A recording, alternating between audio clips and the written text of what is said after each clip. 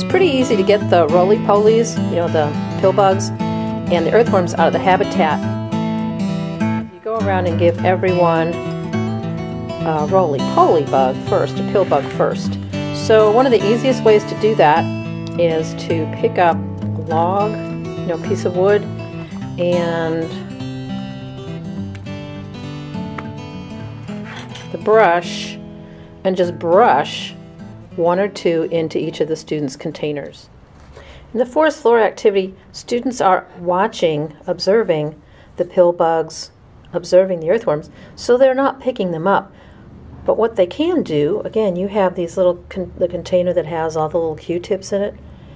They can move them around carefully. They can move the paper around carefully.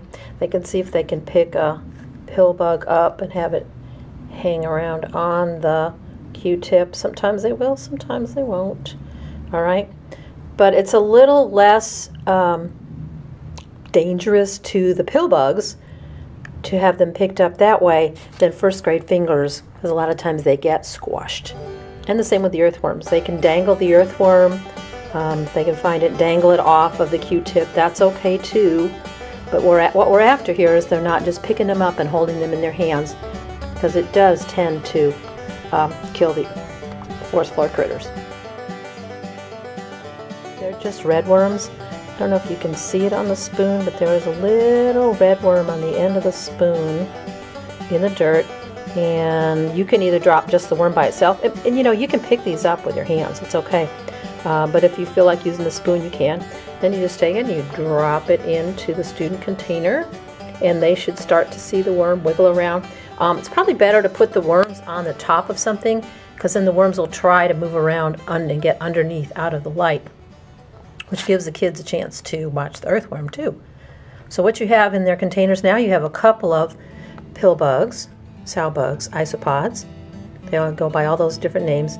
And then you also have one earthworm. When the students are finished with their critters, their forest floor critters, very carefully, because the earthworm is probably going to be underneath the paper, just shake it back into your teacher container.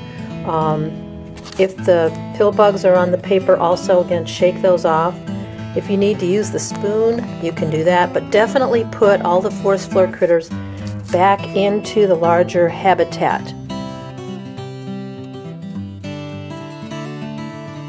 They have to stay moist, especially the sow bugs. They have to stay moist in order to live, even from class to class.